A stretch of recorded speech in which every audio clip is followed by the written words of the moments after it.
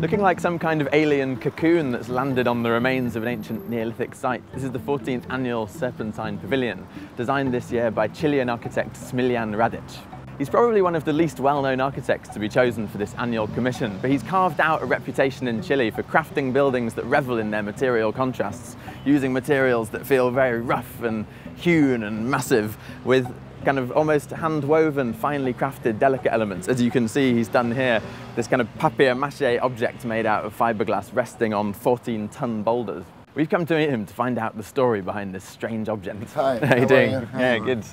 So you managed to take a material that's usually polished to an incredibly slick finish and give it this very handmade feel. Why is that important? 4 years ago, I made a model that the name is the Jan Selfridge Castle, and I made this model with papier-mâché and with masking tape, and I said when I began this project, I said, okay, let's go to try to reproduce this kind of texture and the sensation of fabric in this kind of things, and that gives you another kind of sensation with the material, a different relation with it.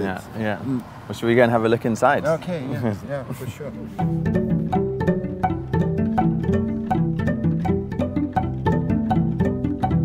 So you made this kind of torus shape, essentially torus, like a donut out of paper mache, and then were you kind of tearing bits off? You cut it, and then to obtain this kind of shapes in this big model, you have to apply some patterns. That pattern is a Buddha patterns, the pattern magazine. And always we try to maintain this kind of handmade. Doesn't have to have a polish and shining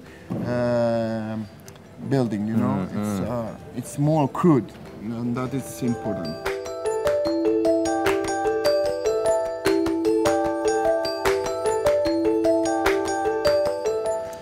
Were you keen that it was something that looked very alien to the context of Kensington Gardens? Normally the pavilions in the fair, in every place, normally they are, their essence are strange things, you know.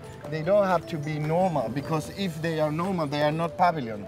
The important thing is you have many relations in between the space, but you are in an interior space, but you don't feel in an interior space, and that is important for the park, because you have some views there, some views there of the Serpentine Gallery, of some trees, and you have some views here about the street, and it's another part of the contest, and then from outside you see a volume really solid, really opaque, but inside you feel the light inside, and you feel the relation with the landscape really close, you know. A kind of refuge from outside, but inside you feel really comfortable, because you have a lot of relation with the landscape. And normally here you have a lot of layers from exterior to interior. You have on the walls, you have many layers to stop humidity, temperature, etc., etc.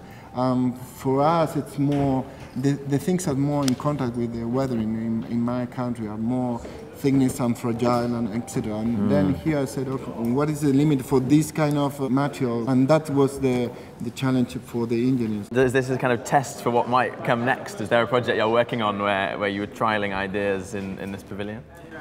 I don't know. This is a strange commission, you know. And this is I don't know if I could do this again, you know, because everything is special. The commission, the site, the engineering, the producer, everything is a special event, you know.